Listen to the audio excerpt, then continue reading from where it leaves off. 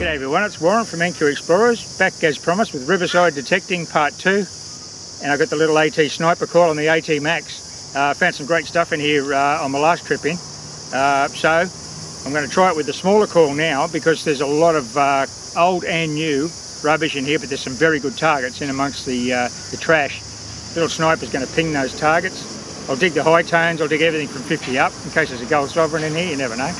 So I'm going to dig a lot of rig pulls, I'm going to dig a lot of wine bottle tops from modern era, but I won't show you any of that. Let's just see what we can get out of here that reflects this area's use as a Victorian era Riverside promenade area and picnic area. So let's get into it. Just want to show you this here. This is a very old area obviously, and a good way to tell whether you've got any layers of modern fill is this situation. We've got a very old tree, but as you can see the buttress roots are pretty much buried, so I'm pretty sure this particular spot I'm standing in, and it doesn't apply to the rest of the site, has been filled with modern filled dirt. You can see there's a bit of a buttress root there, but the tree is not at its natural ground level. All I find around this tree is modern rubbish, so that sort of illustrates my point.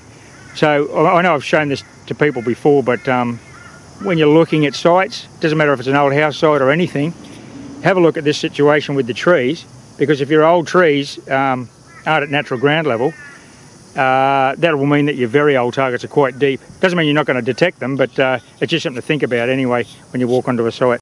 Well, we're dealing with a little bit of long grass here today. That's fine. It's the middle of summer and it's very humid here today. Grass is growing before my eyes. And I've got a solid 82 on the old Victorian path that I've done with the larger coils. Now this is where the sniper pays off. Lots of rubbish. I've just detected something that I never have before, and I never thought I ever would. And I don't believe that someone's actually dropped this, because they're not generally a circulating coin. Have a look at this. I can see it's a $5 coin. Look at this. Look at the size of that. $5 Parliament House. There's Queen Elizabeth II. Now, I didn't do that. That beveled edge isn't me, maybe a mower. 1988. Okay, so it's a bicentennial $5 commemorative. Have a look at the size of that coin. It's Cooper nickel, it's not gold if you're wondering. Never thought I'd ever find a $5 coin. They're not the kind of things that they're not in general circulation, and they're collecting coins, collector's coins. That's on the old Victorian path. What a find, I cannot believe it. Well, I'm pretty stoked about that. That sniper has just paid for itself.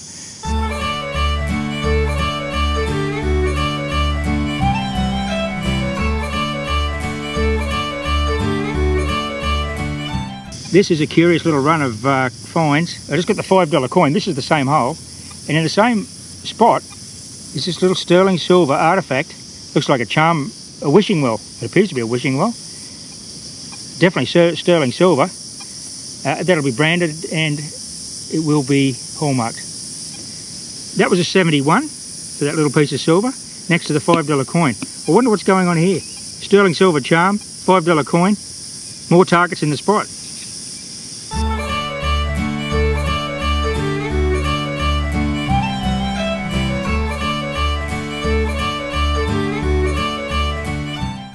Okay, if you're wondering what the audio is, I'm being attacked by some weird insect. I don't know what's going on there. Okay, I've just found the source of that sterling silver wishing well. A beautiful little sterling silver charm bracelet. Let's get it out of the soil together here and see what it's got attached to it. Oh, look at this, awesome. It's a little Pandora bracelet or something. It's got plenty of gear on it, look at that. It's a bit of a loss to someone. That's all silver, and that's very heavy and solid. Good quality. There's a, we've got a butterfly, we've got a guitar, electric guitar. Awesome. What's that? Some unidentified object. Something around here. Half a moon or something. We'll take some photos, and I'll just check all those rest of those signals I'm getting in this area, because the rest of this will obviously be in here.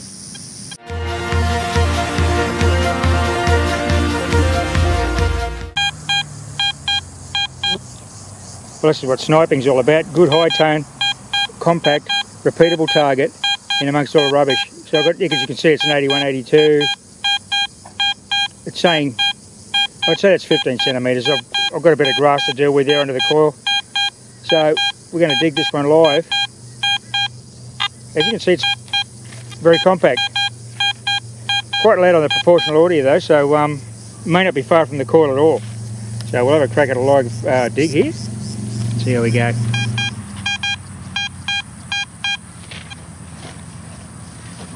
Pretty repeatable 81 really.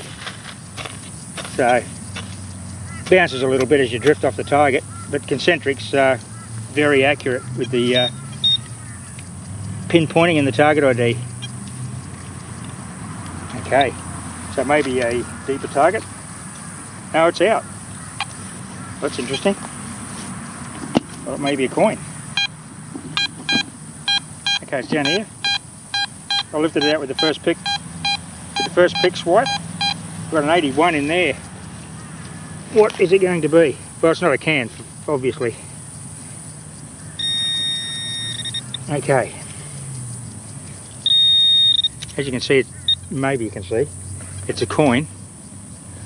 I think could be a 2-cent coin though. Looks suspiciously 2-cent decimal-ish. Yeah, it's a 2-cent. You can see the frilled neck lizard. But anyway, that's good. You can see the way that little coil pinged that coin, that high target ID. Well, this is a nice find. I've hit some Victoriana gilt.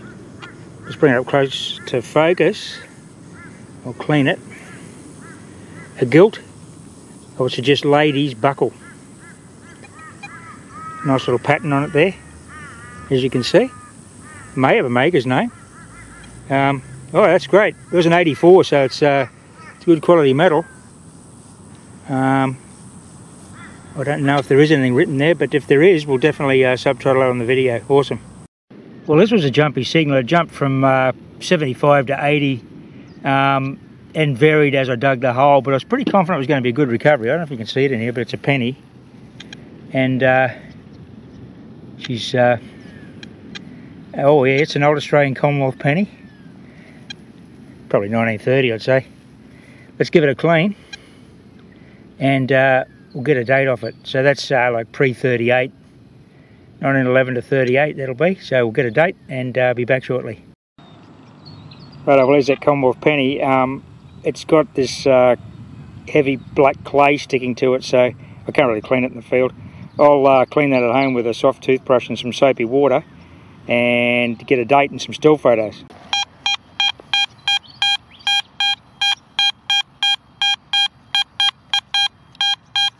Okay, this is my little penny hole here. Just got that old penny. Definitely another coin in there with it. High, I don't know. I don't like that jumping a 90 bit, but hang on, we'll iron check it. Oh, could be iron, but it's pretty clean. Maybe a 2-coin spill. I'll definitely dig it up and see what's here. Okay, it was a 2-coin spill. There's another penny in the hole. That's nice. Oh, it's another old one. And this is in, shall I say, significantly better condition than the last. I think that looks like it's 1920 something. So that's a 2-penny spill there. That'll clean up nicely.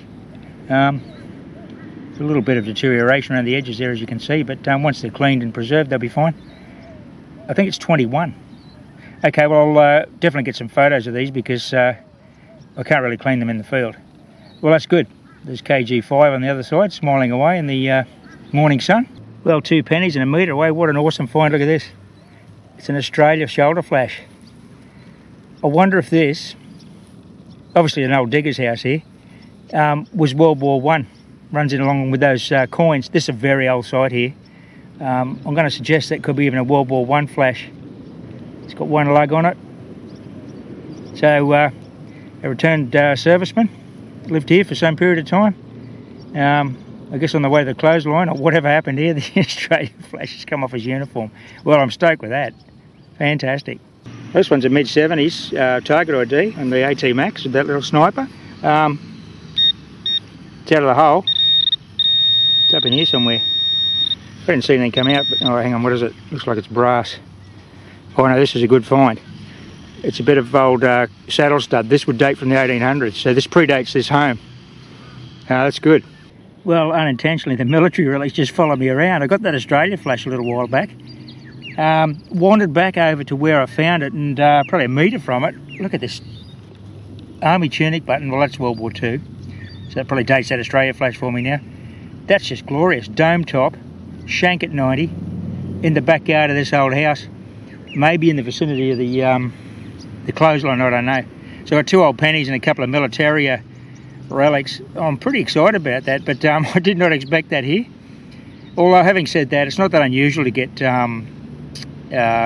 Australian Army relics in these older house sites, because obviously all these blokes, World War I, World War II, they all served in the 1st or 2nd AIF. And well, fortunately, this bloke looks like he made it home with his uniform, so that's all good. Let's see what other relics lie in wait. Well, let's have a look at this one together. It's only a 63, but it's near that Australia and the uniform button. Could be the top of a lead roofing nail, because they're all in that range and they're everywhere here, because typical of these old house sites is what you get, the old lead roofing nails.